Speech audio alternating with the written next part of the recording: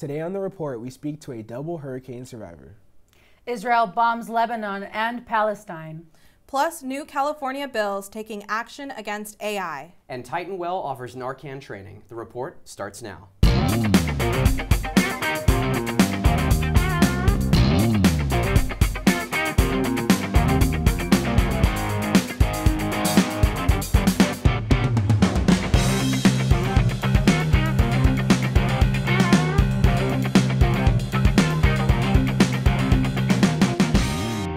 Hello everyone, I'm Justin Rosette. I'm Jasmine Alvarez. And I'm Gabriela Machuca. And I'm Noah Sakadas. Don't forget to follow us on Twitter at The Report CSUF or on our Titan TV Instagram at Titan TV CSUF to keep in touch with us and view our latest content. After the devastation caused by Hurricane Helene just last week, Floridians and others in the southeastern United States have mere days to prepare for Hurricane Milton. Forming in the Gulf of Mexico, Milton reached a Category 5 overnight, measuring in as the second most intense tropical storm since Hurricane Rita in 2005. Milton began arriving over Florida late into the night on October 9th, measuring it at a Category 3 and continuing into the morning of October 10th before transitioning into a hurricane-force extratropical low. We turn now to our reporter Madison Turner, who speaks with Okeechobee, Florida resident Jonathan DeSaro on surviving both storms. And welcome to the show, Jonathan. Hey, thank you for having me. We're going to ask you some questions, if you don't mind. Sure. All right. The first question is, where were you during Helene and Milton? Were you in an evacuation zone during each time, or did you evacuate? So for Helene, we were here in our home in Okeechobee, Florida. I actually live in an RV. And so it was we were a little skeptical about if we should stay or not.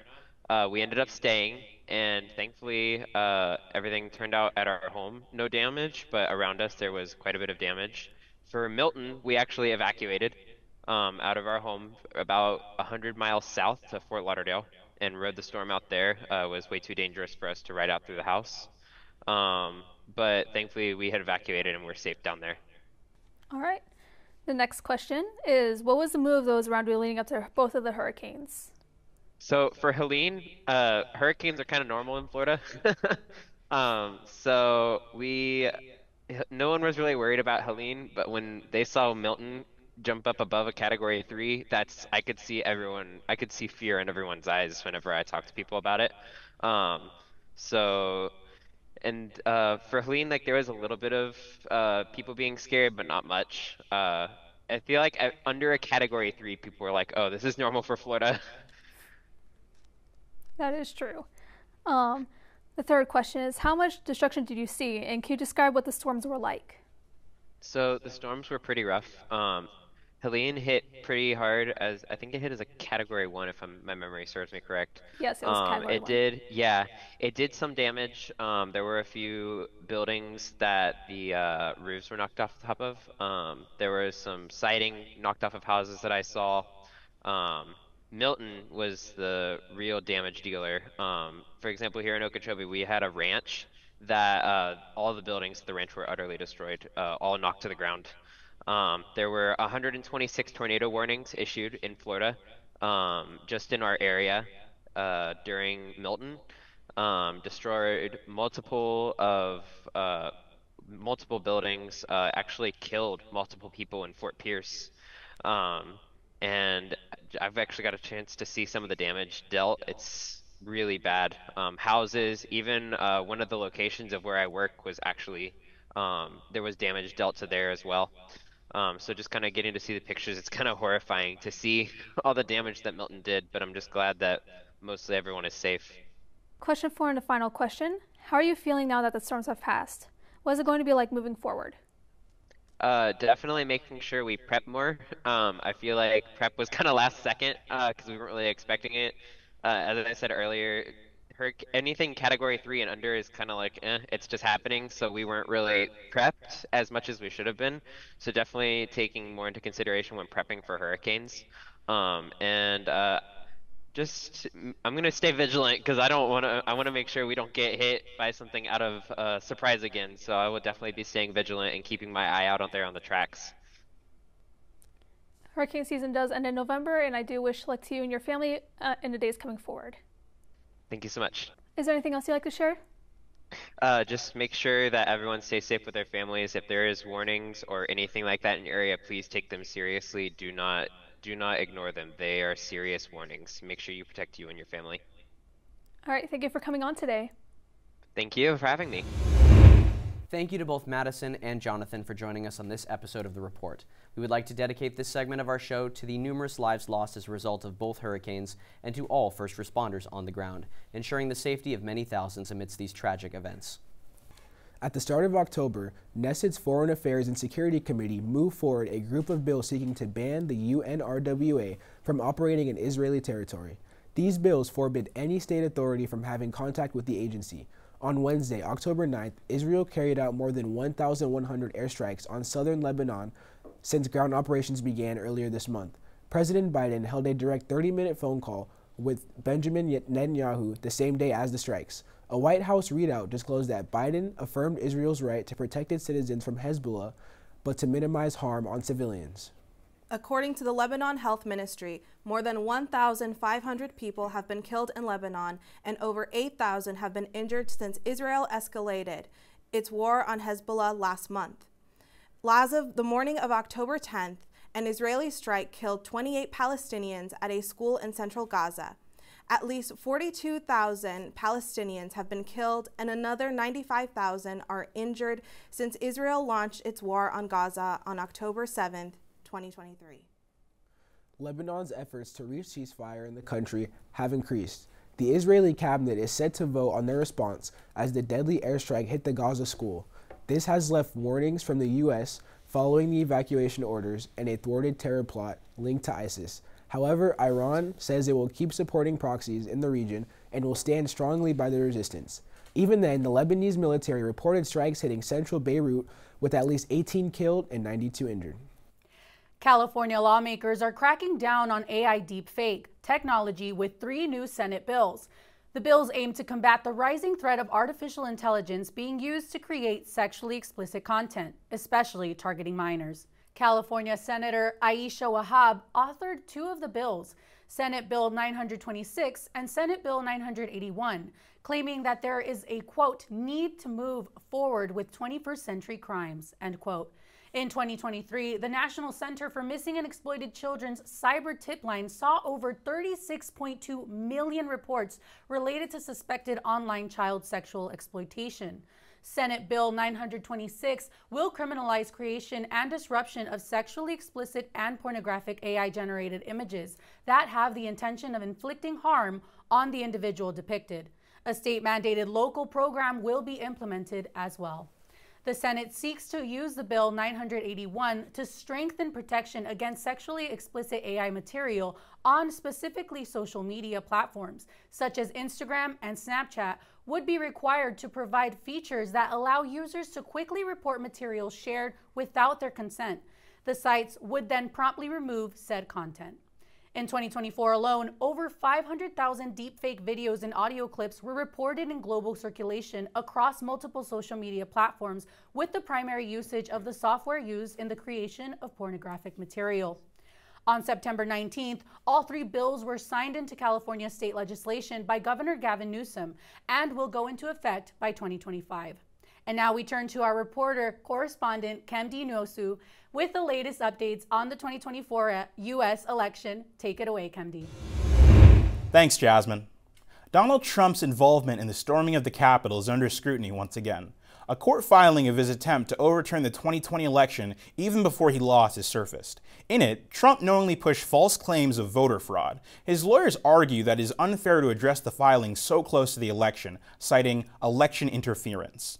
Republicans are taking the lead in the Senate races in key states. Republicans in Congress are fighting to maintain their narrow majority as well. Speaker Mike Johnson insists, quote, "The survival of the American dream depends on our victory," end quote. The Hands Off My Porn campaign has launched an anti-Project 2025 advertisement on porn sites. Project 2025 aims to ban pornography and imprison producers. As Harris is losing in the polls to Trump with men, this effort targets to win over young men that traffic these sites. Harris is currently under fire for owning a Glock. Despite Harris's background in law enforcement, many have accused her of hypocrisy. Her own gun legislative measures have high restrictions on weapon purchases, and while Harris claims to own her gun for self-defense, her home is currently protected by the Secret Service. And that's our rundown for this week. Don't forget to register to vote in our ballot poll, Titans. Back to you at the table. Titan Well, Cal State Fullerton's wellness initiative, is offering opioid overdose and naloxone training for the fall semester. The training is hosted by the Health Promotion Services Substance Intervention and Prevention Team. The offering comes in response to the growing opioid crisis sweeping across the United States, an epidemic that has since claimed the lives of over 112,000 in the past year alone. Fentanyl, a powerful synthetic opioid, has been the culprit of these fatalities, often appearing in counterfeit pills and recreational drugs without the user's knowledge. Naloxone, also commonly known as Narcan, is a medicine that rapidly reverses an opioid overdose. Currently, naloxone can be bought over the counter at pharmacies throughout the state, but holds a price tag of anywhere between $20 to $45. However, students who utilize the offered training can receive free naloxone kits. In addition, participants will also receive free fentanyl testing strips, a resource that can detect the presence of fentanyl in substances before it is consumed. Currently, the program has trained over 500 Cal State Fullerton staff and students, showing large-scale efforts to raise awareness on how to recognize the signs of an overdose and how to administer naloxone. Faculty and staff can also join the select dates and receive naloxone kits, made possible by donations from the OC Multi-Ethnic Collaborative of Community Agencies. So far, there has already been one reported instance of naloxone successfully reversing an overdose. Trainings will be provided both virtually and in person. The next training is available October 23rd from 2 p.m. to 4 p.m. at the Student Recreation Center. Those interested in participating can visit the Titan Well website for more information. So now that the university is trying to set this new health standard in terms of how they're approaching the fentanyl crisis by handing out these naloxone kits, how do we feel? Any thoughts, Justin? I think it's a great idea. I think you never know when things can happen. It's one of those things, I think, similar to like CPR training. You know, it's good to have in your back pocket if someone, is overdosing on fentanyl. It's always good to have, whether you're out somewhere, whether you're with friends. I think it's one of those things that's always good to have. And I wasn't aware of this. I didn't know it was on campus, but I'm interested now, and I want to go do it because I want to be the person that potentially could save someone's life if that ever does happen. It's one of those things you don't think it will, but it's good to know if it does happen. That's true. We had one case. Right. Yeah. Right? I think it's just sad that we even need to have the Narcan on campus in order to deal with fentanyl overdoses. That just goes to show how much of a problem it is just in the country right now. And I mean, we are pretty close to the southern border of Mexico, which is where a lot of these drugs are coming in through. And I think it's just really sad that we even have to have these protective measures for this problem. It should not be happening in the first place. Yeah, it is sad, definitely. I think nobody wants to hear that there's an epidemic, right, of a new drug or any drug at all. But I think it is necessary. And I do appreciate the fact that the university has done its part in trying to combat the issue and trying to put their best foot forward and get ahead of the problem, because it is a problem and it is going on not just on our campus, on all campuses and just across the nation, where we're seeing so many deaths coming from fentanyl. And even I know I was personally affected by someone who lost their life due to it.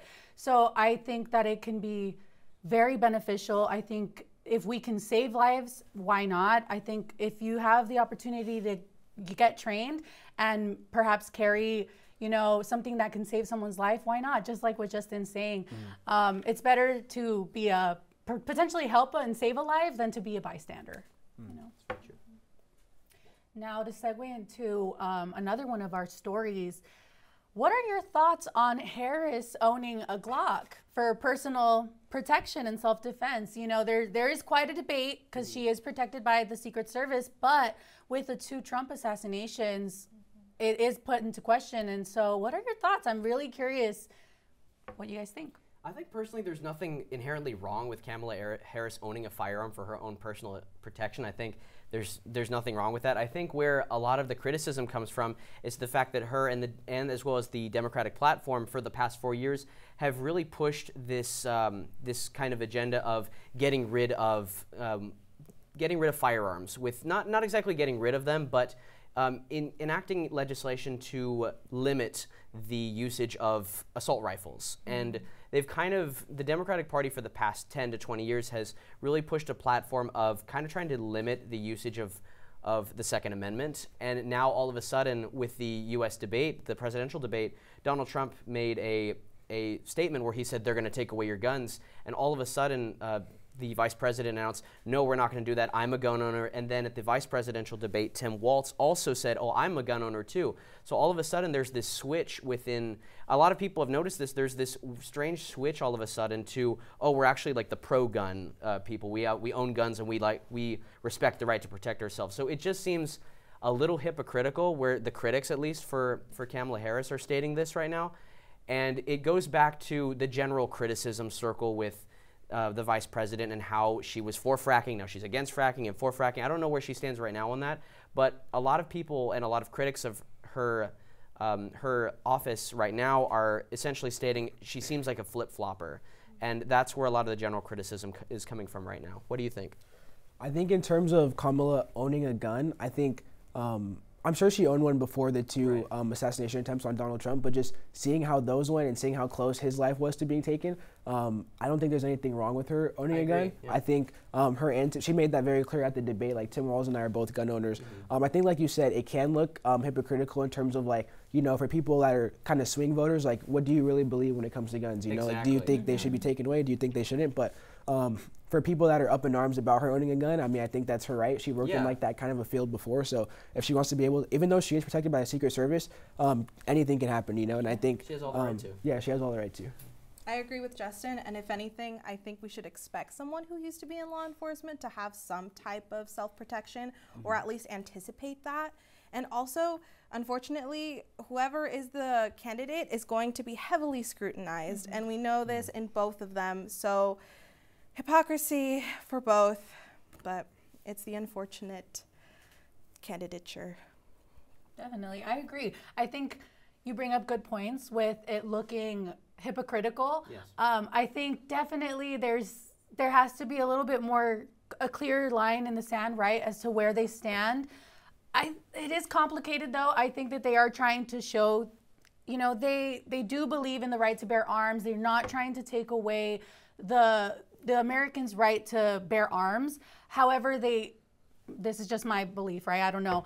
But I think they probably are trying to just hold off on giving gun access to people who it might be more dangerous to. Perhaps putting a little bit more barriers in seeing who is getting access to guns, and also the kind of guns. I mean, there's a difference with owning a pistol and then owning an AK-47, right? I think we can all agree on that. And I think that's part of what of the main debates of the Democratic Party is, is that they're trying to restrict more weapons that are almost war weapons that are now being carried into schools and other public places where it is putting the lives of American citizens at risk.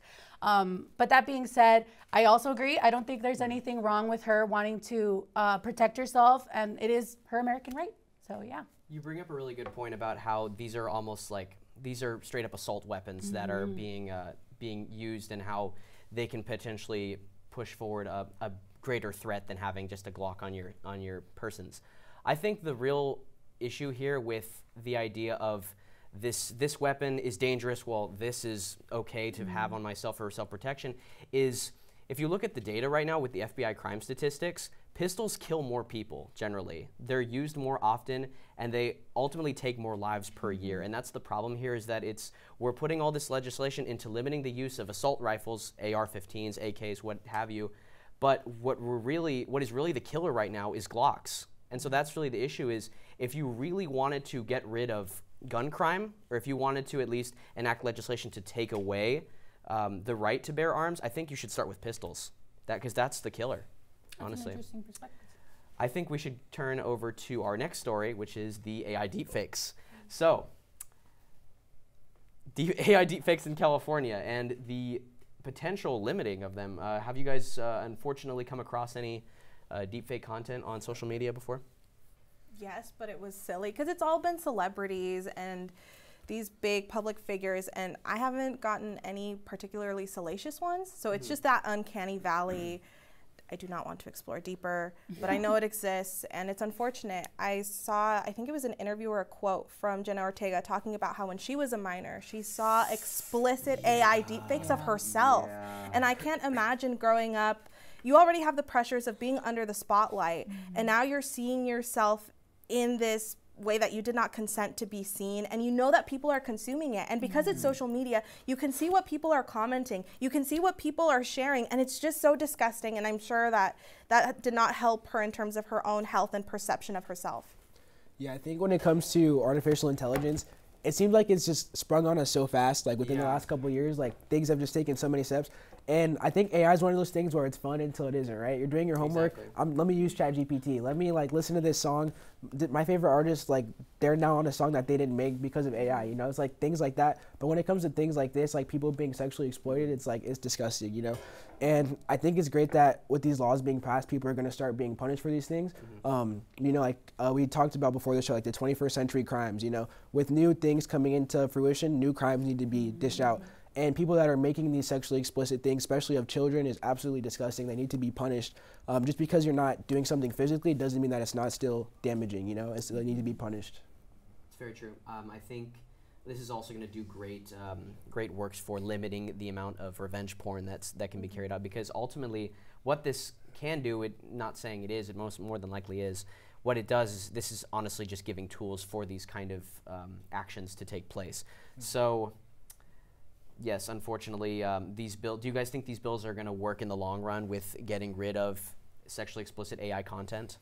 Yeah, I think over time these bills will definitely start to help. I think there's one bill we talked about as well where now on social media, when you see an AI video, it's going to tell you that it's AI. There's going to be like a marker there. So I think when it comes to these cases, like you said with Jenna Ortega, a lot of times people don't know if that's real, if it's fake, if this is real sexual videos that they're seeing. So I think it's going to help us to be able to report videos and get those kinds of videos off the internet.